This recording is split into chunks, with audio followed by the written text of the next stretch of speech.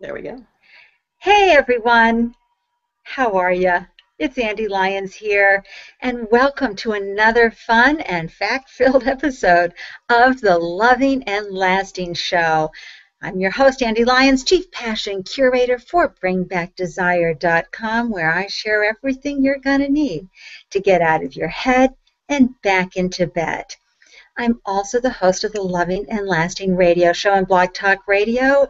And there, as well as here on Google Plus every week, it's my sincere pleasure and honor to bring you stimulating and arousing conversation with some of the best love experts in the industry.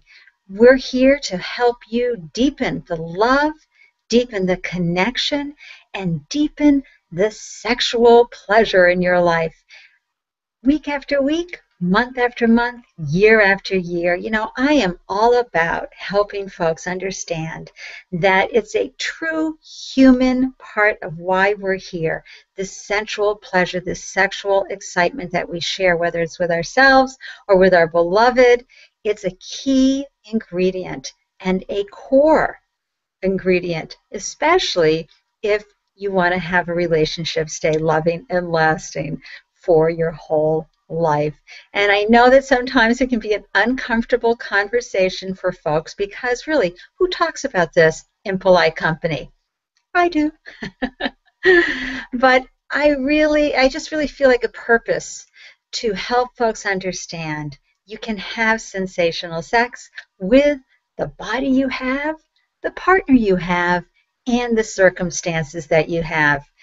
So today, we're talking about how age does not diminish desire, attitude does. So thank goodness we have in the room sharing the sexy state of mind love today, the oh so wonderful Susan Lee Miller. And I'm going to bring her up here and have her wave for you. Hi, darling. Hello, Andy. How are you? I'm doing great. Where are you hailing from? I am hailing from New Jersey. Oh, Yeah, see, New my, Jersey hus- today.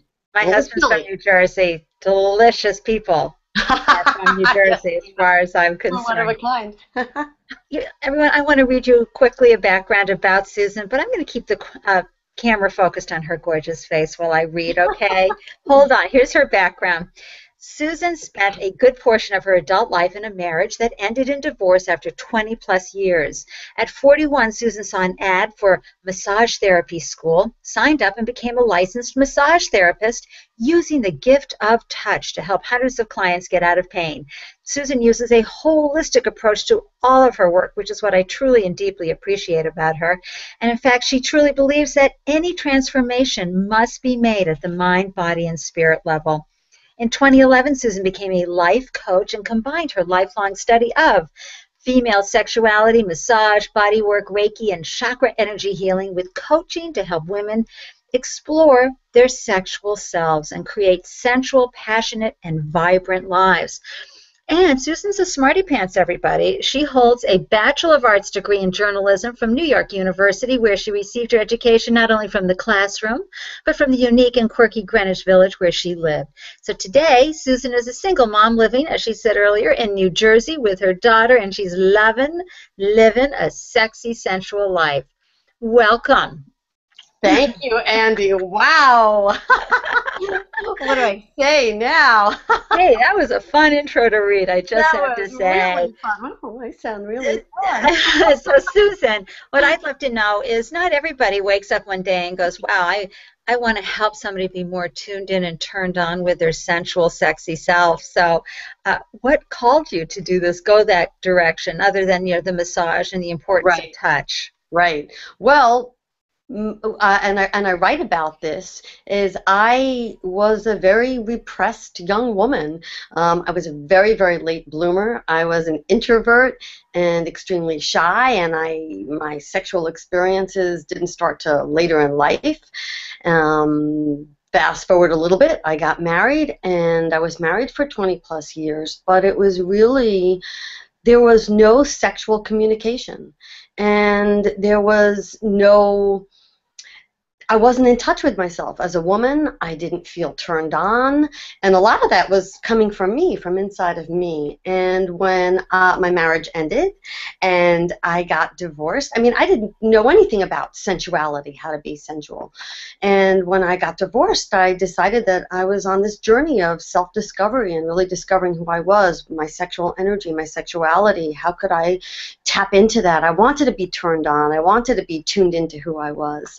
So that's really what started it, and I've been exploring it ever since and evolving and changing. Yeah, I love that, especially when you had years of being in the desert, so to speak, with Yes. your partner. Yep. I have a dear friend who, same thing when he came out of his marriage of years and years of not having great sex. It was hard. Fortunately, he read some great books to help Yep. him know how to pleasure a woman, which is just delicious about him.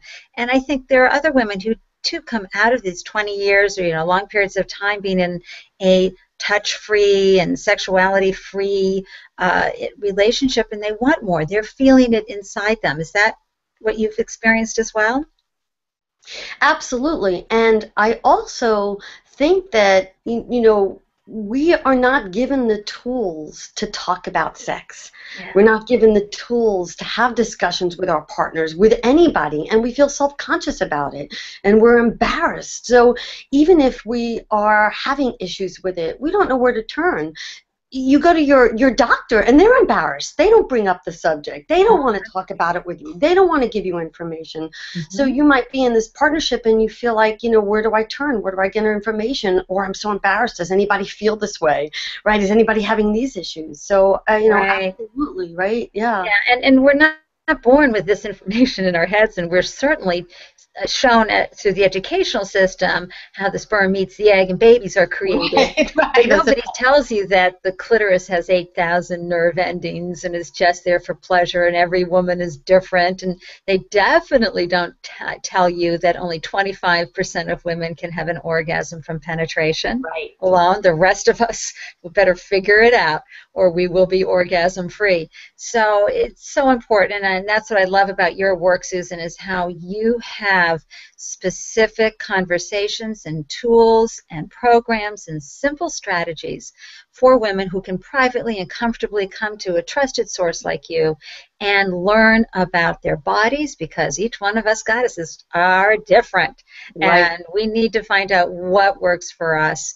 So let's talk about something that women can have at any age due to any reason, whether it's medication or birth Mhm. control pills or whatever, perimenopause, menopause, and that is low desire. What causes Right. that? There are so many reasons for low desire, and you mentioned a lot of them. I mean, it's as we get in, our hormones change. So as we're in perimenopause, and then we're menopause. I'm considered postmenopausal. It can be that we are on medication. I mean, that is a big thing, especially as we age. But when I did a survey of women, I got a response to low desire. The answer was stress. Our Mm, lives are stressful. We're multitasking. We have this laundry list of things to do. So our minds are just all over the place, and we're so stressed out that we don't even feel our bodies. We don't even take, that old cliche, stop and smell the roses. We're not stopping to smell the roses. We're not tasting our food. We're not listening to anything. We're just moving forward at this fast pace, and we're really stressed out. And that was the number one thing, stress and time, which I consider to be one thing, because if you're stressed out and you're multitasking, you don't have time, or you haven't made time. So that's a well, big. I recently saw Ariana Huffington interviewed with Charlie Rose about Mm, her book Thrive, and that was one of her key points was that, men, how their biology and physiology is made, they're meant to be stressed out all the time, and their body can handle it. It's just part of their DNA for most guys. But mm, for women, we internalize our stress. And so it takes a greater toll on our bodies. And somewhere along the way, I know personally when I think it happened, which was during the dot-com boom, the glorification of being busy and right. working 24/7 happened. And really, I'm leading a movement called the the anti 24/7 modality. It The does, 724. yeah, it just doesn't work. It doesn't help you, and you're proving nothing to anybody with that. But it does. It takes a toll. And of course, when you fall into bed at night, the only thing calling to you is sleep. And when you wake up in the middle of the night, the urge has nothing to do with sex. Right. It's so true. We wear it as a badge of courage. Look what I've Right. done. I've done this. I have 10 things on my list, and I've checked off 7 of them. And, especially in the part of the country, in the tri-state area that I live, Mhm. everybody is moving at such a fast pace, and it seems that, that's become the norm. So it is. I think Right. it's very detrimental for men and women. Yeah. And I love anybody who's out there watching this. Please join me in the, oh, I don't know, I did a few things today movement. I wholeheartedly agree with you. Absolutely. Let's start that. Also, one of the things too is that we have a perception about aging, and Mm. especially women, like, okay, don't need to do that anymore. When in reality, stirring up our second chakra is all about birthing creative ideas versus birthing babies at a certain point. What are your thoughts around that, Susan? I think as we age, it's actually an amazing time to be creative for reinvention because if you have children, your children are leaving the nest. Hmm. You are now either single or with your partner, but it's an amazing time to say, okay, what about me? It's always about somebody else. We're always throwing out our energy toward somebody else and toward making other people happy and giving our energy away. And now it's about taking it in and keeping it there. And you said something really important, that second chakra energy, right? I call it the feminine space or the pelvic bowl where this feminine energy resides. And it's so important to connect with that because, right, it's not for procreation, it's for creation. What can you create? And you can see it that women, in their 50s and 60s are creating businesses, they're creating new relationships, new lives for themselves. So I really am a proponent of how great, how great this part of your life can be and how you can reinvent it and how to get in touch with that source of energy to do that. That's right, And because pleasure. yeah, exactly. And then you talk a lot about making a sexual investment of energy. What does that mean? A sexual investment of energy is to invest in your pleasure, right? As women, we are taught, I think, and I've been working actually on a blog piece uh, for next week, in that, we've been taught that pleasure is when we help others, when we nurture others, giving to others is pleasurable. And that is pleasurable, right? Yeah, But we have been taught that pleasure, just for pleasure's sake, is not good, that we should feel guilty about it, good right? point. So Yeah. when we're not doing that laundry list, we feel guilty, right? Even if you go get a massage or you go, you go get a manicure, you're still thinking, oh, okay, I got to get home because I've got to do something and I've got to do something for someone. So I'm talking about investing in yourself now, in your own pleasure. What pleasures you? What turns you on? What makes you just feel, just feel that light inside you turn on just because it's a birthright, Right. right? Yeah, and once you start thinking about that and start asking the question, it's amazing how the neural linguistic programming in your brain starts searching, going, well, what does light you up?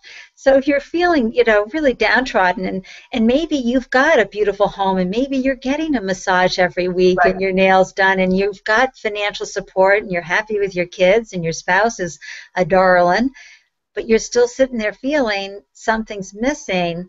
Is that what you're talking about? Yeah, I would call that your and that this also sometimes sounds cliche, but your purpose, your mission, why are you here? What just sends you over the moon? Yeah. Because we spend so much of our life burying that, right? Right. And Oh, it's finding it. absolutely. And so what I do, with clients is excavate that, right? It's your turn now Mm. to find out, why you're here. And before we continue on this conversation, I just want to say hello to the few of the folks who are watching us live. And I just want to have a hat tip off to Crystal here because, bless her heart, she's part of the 25%. I love it. God love you. I think that's awesome. And then Kim, I thank you so much for joining us in the glorification of the forget the glorification of being busy. It's so true. We really need to support each other, the sisters, so to speak, the goddesses, in being more divinely feminine. And as Susan was just saying there, allowing for others to do for us. And especially in a household like I have with plenty of men, I have two sons, teen boys, and there's no lifting, there's no opening doors if anybody's around. And it really sets a nice tone. It's part of my gift to myself of receiving. Yes. How is one's sexuality a vehicle for personal growth? I want to bring that up right now because how does that work? I don't understand. Your sexual energy, that is my belief, your sexual Mhm. energy, your life force energy, your chi, your prana, because these are all words that are tossed around and we're taught about. I believe it's the same thing. So this sexual energy that is the energy of creation, that is who you are, right? It's how you walk in the world. So when we're not in touch with our sexual energy, or we just force it down, we're not being ourselves in the world, right? Ah, We're not moving and interacting and doing things that turn us on, and we want to be mm, turned on, right? right. Otherwise life is not the same. Well, and I think too, when you dive into exploring your sensuality and owning all of your sexuality, your lusty Right. nature, that inner temptress, and you tap into that, it is an opportunity to heal some wounds along the way, Yes. reframe some events that may have happened, and given what women have gone through centuries. I don't doubt that we're carrying in our DNA pool some pretty tragic, awful things that may have happened, not necessarily to us, but generationally. And it's important to also heal that, let it go, and perhaps dissolve some of the shame that we may have picked up over the Mm. years.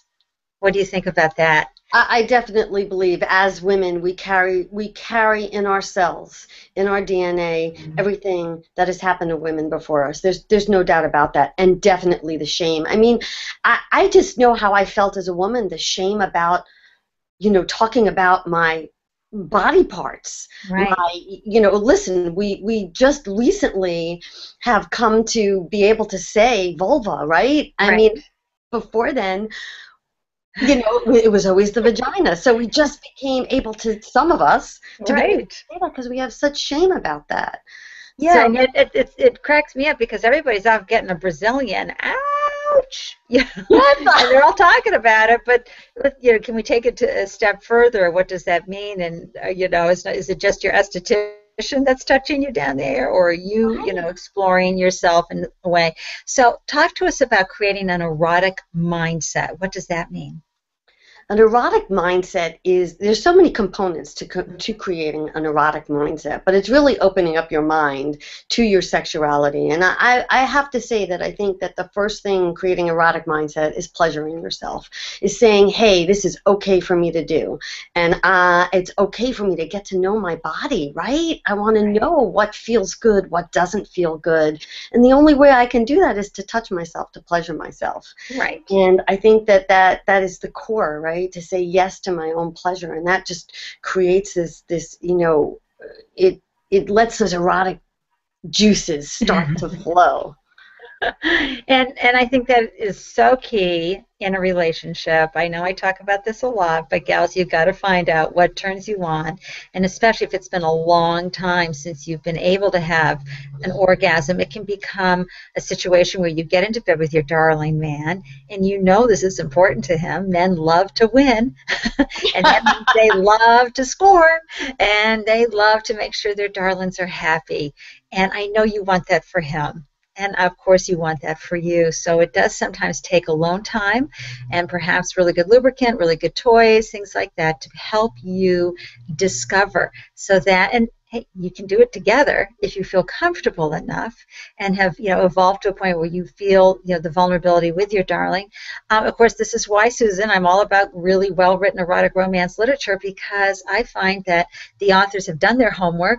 So perhaps if you're feeling too shy, you can at least point to a section in the story and go, I'm liking that. Let's explore that. But it really, in the bedroom, is where men take direction really, really well. They do want to make you happy. Healthy men want to see their darlings tuned in, turned on, and they want to be, quote, responsible for that. They want to be contributing to that pleasure. It just, nothing makes them happier.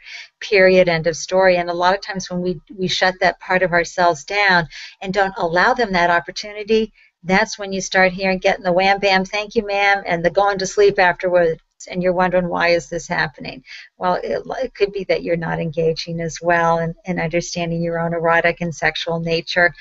Susan, you do a lot of wonderful things on your website. Share with with the folks some of the wonderful programs that you have that they can dive right into.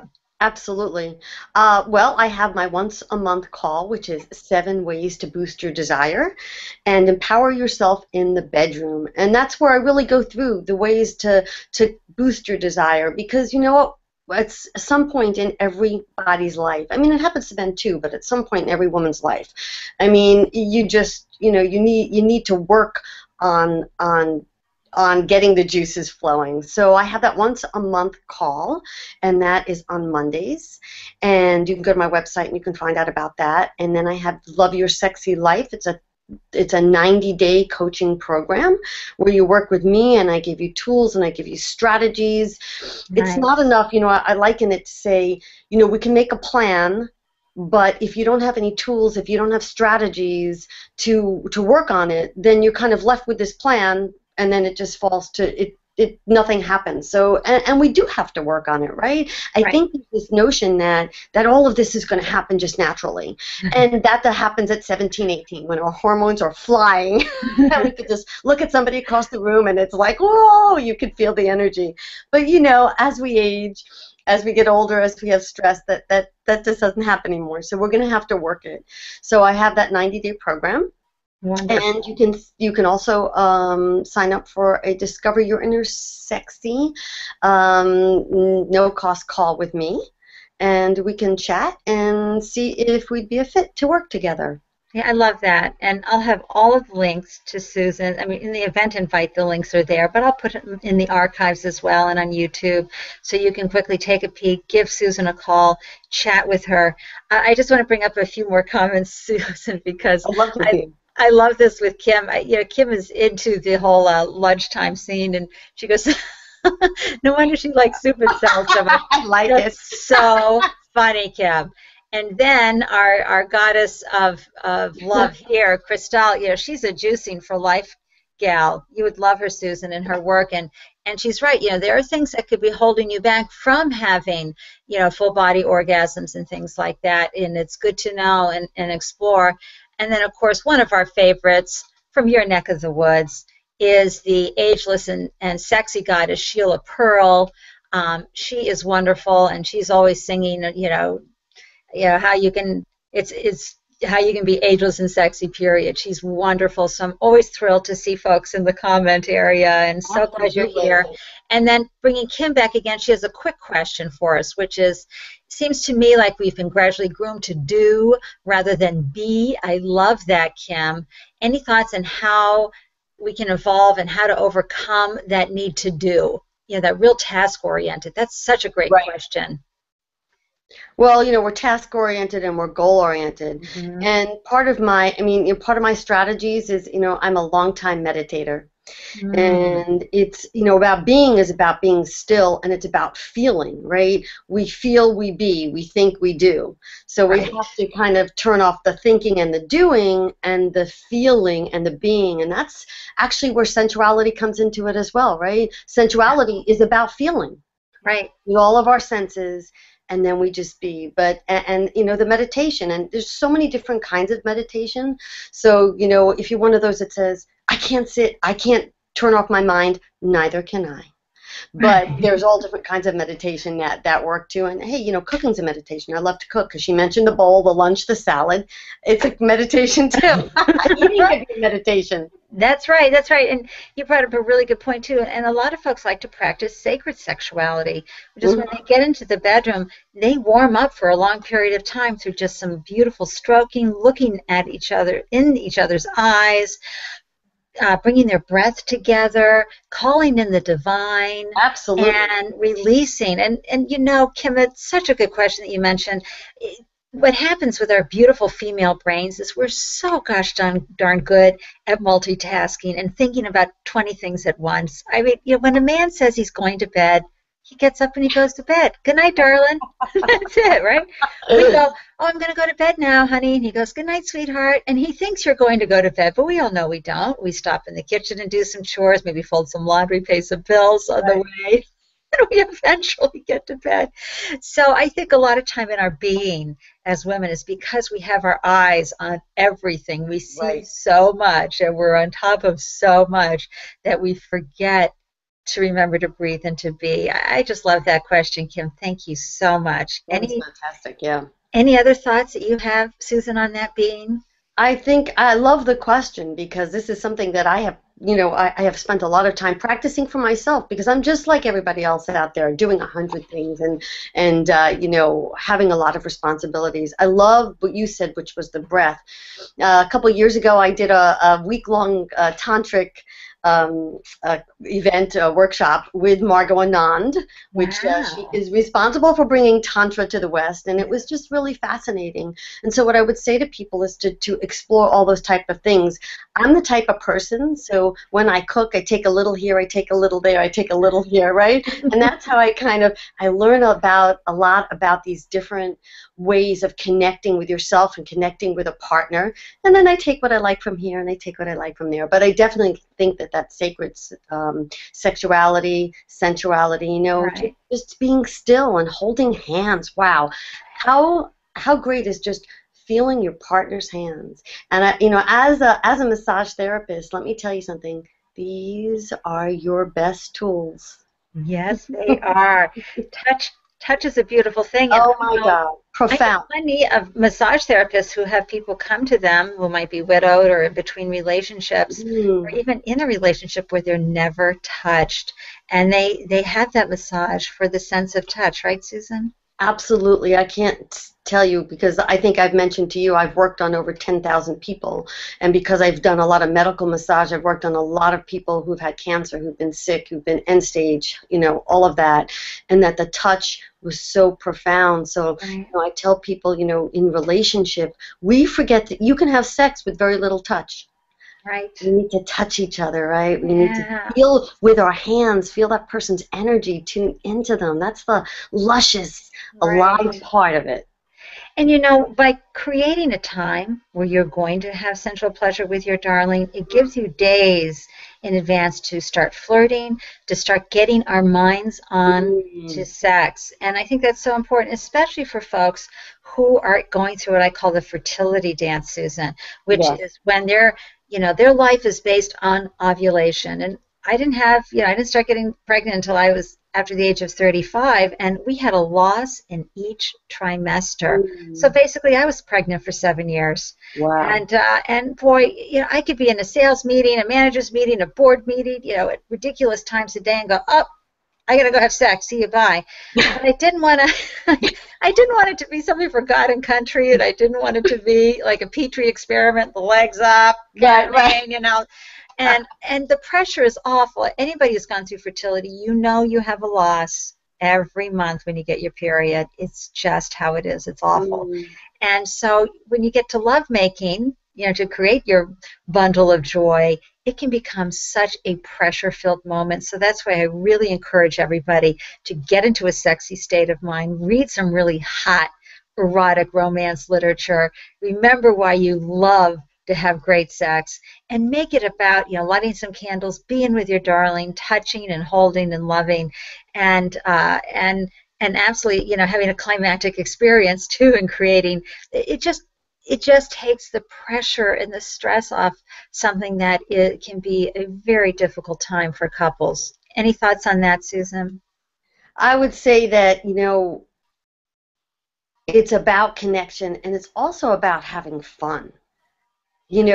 Where it's about having fun, connecting, Yay, having good fun. And point. I think sometimes we end laughing at ourselves, laughing at our situation. I have one of those senses of humor, so it can be a little off and a little, a little dark sometimes. Exactly. right, is that I try to find humor in a lot of those situations and not take ourselves so seriously, and just really it is about fun, because when we're having sex, sometimes things work and sometimes they don't always work. Right. And sometimes we don't have the outcome that we'd like. But if we have Rather, fun, yeah, but rather than faking it, which I don't believe absolutely in not. because it's a huge betrayal for the guys, everyone. I know It's you want to make them disempowering. happy. Yeah. What is it? What did you say, Susan? I said it's disempowering. It's Yeah. disempowering not only for your partner, but it's disempowering for you because you're not being authentic. So absolutely. Right. Yeah. You can Yep. say, yeah, next Hey, time it's is not going to work. fine. And laugh.